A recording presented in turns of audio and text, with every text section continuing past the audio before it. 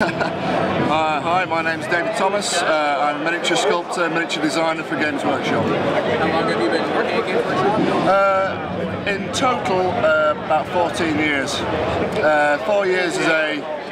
no, 13 years. 13 years. 4 years as a miniature sculptor. Then I actually left for a year, so 12 years. That number keeps going down. And I won't tell anybody else. Yeah. They think it's 14. And 8 years as a sculptor, professional sculptor. Can you tell me a little bit about how Games Workshop has changed over the years in terms of what you guys do and how they put their miniatures? The company's been around for about 30 years. Generally speaking, it was primarily small run metal miniatures, mainly for role playing and eventually into tabletop gaming, which is kind of what's used to for Warhammer and 40k these days.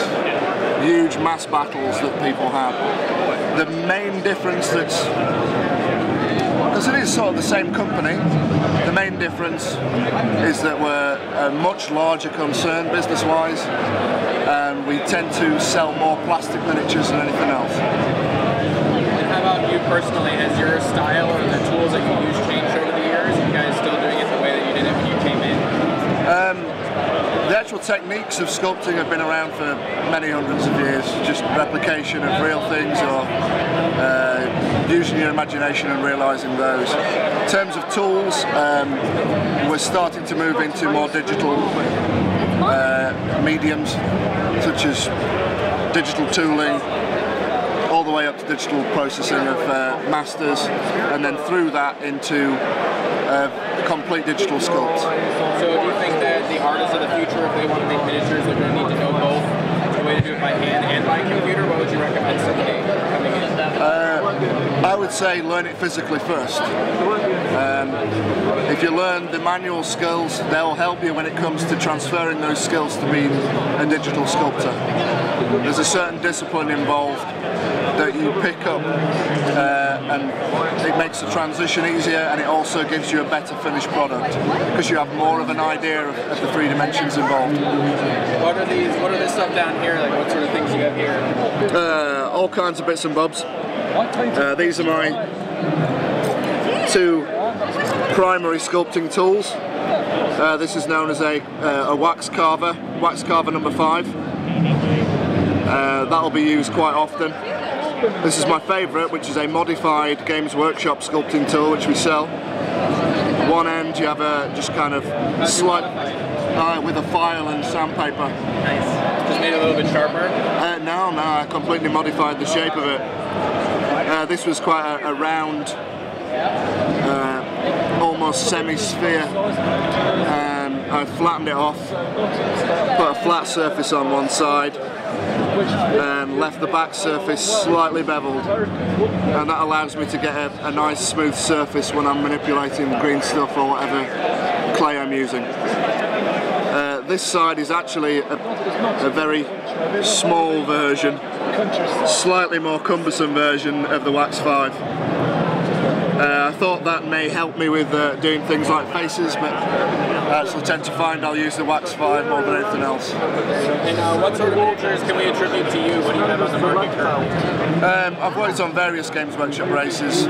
Most notably, I think, would be Space Marines. I've spent probably about half my sculpting career at Games Workshop sculpting Space Marines. Space Wolves, all the way through to the recut tactical frames and assault frames. So do you guys, is it one person that works on one particular model, and then, or do you guys share, like somebody work on the legs and somebody works on the torso? When we're making plastic kits, the splitting up of individual anatomy parts may be the best way, most efficient way to work. One of the most recent one of the most recent Space Marine projects I've worked on was Sanguinary Guard, Blood Angels Sanguinary Guard. I was responsible for the legs, the torso, and the head. one of my colleagues, Martin Footet, he was responsible for the weapons, the backpacks, and the arms. And we both worked on the shoulder pads. It's a collaborative effort. Yeah, very much so. It's very rare that you'll find one person working on one particular project exclusively. So communication's key. You've also got to get on with the people that you're on the project with. But I mean, it's not a rule. Sometimes you do get the odd person that will work on one thing, and that will be their life for half a year or something like that. So it takes a long time to get them started. Yeah, very much so. Very much so. Especially depending on what scale you're using. When we do things like monsters, such as the Griffin.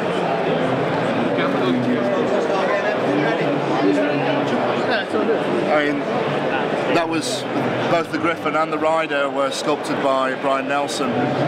It's a fantastic piece of work, but that was, I think, took him about 30 weeks to make.